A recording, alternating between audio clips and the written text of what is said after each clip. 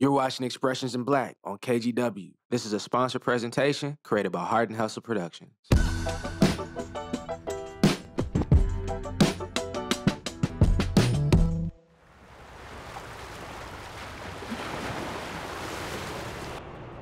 So I'm the executive director of Oregon's African American Historical Society.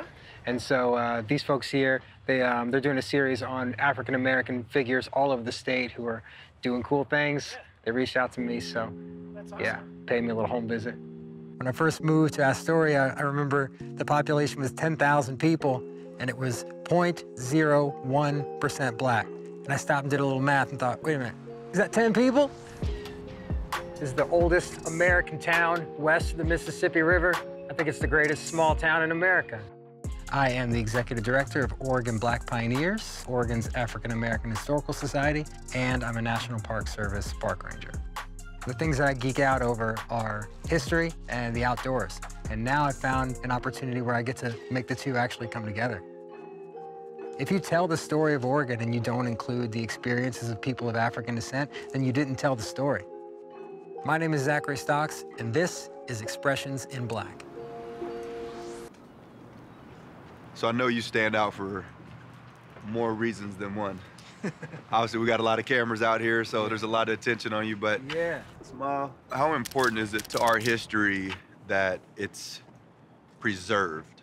People are surprised to learn how deep Black history runs in Oregon. That's always at the forefront of my mind. If we don't share these stories, who will? And so that's my mission, to try and figure out how can I use the resources that I have to share that with people that are already in these communities and get them to realize that there's a deeper story here. Clahalia, you are here at Lewis and Clark National Historical Park. One of the things I didn't know before I started working here was very much about York. York, of course, is the only person of African descent who was on the Lewis and Clark expedition. York's status on this trip was someone without any civil rights, without any privileges in the United States.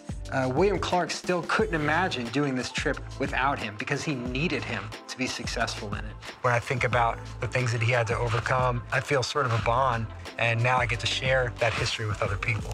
From literally the first days, the first footsteps of non-Indigenous peoples in this place we call Oregon, Black people have been a part of these communities, and they contributed to the development of those places.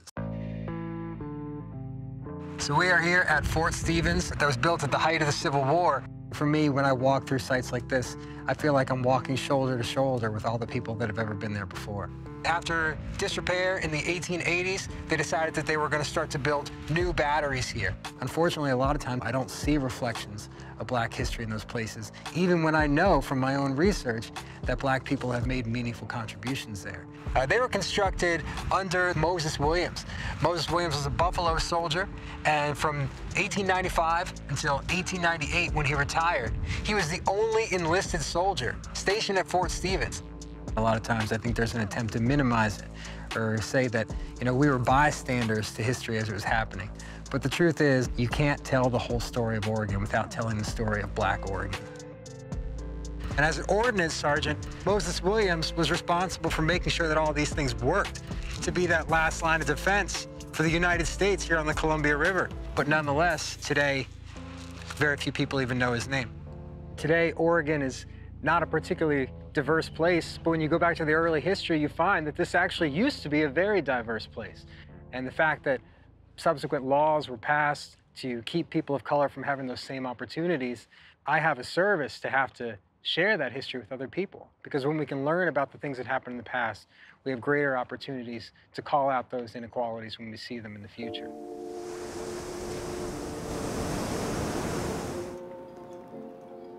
Being surrounded by these views, how much of the landscape that Astoria has helps you continue to visualize, right, how beautiful this is and how much of this land is built for everybody?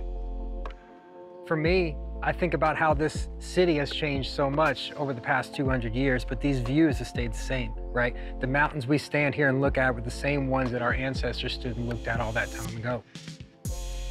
It's really important to me that I get to share history with other people, both through my work with Oregon Black Pioneers, but also as a park ranger. And living where I live, share the experiences of this incredible place that we get to have together.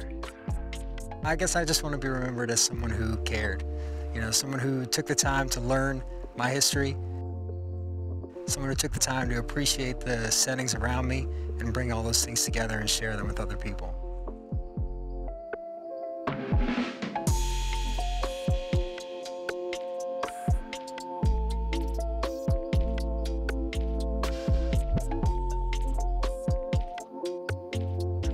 This sponsored program on KGW is a community presentation of Heart and Hustle production.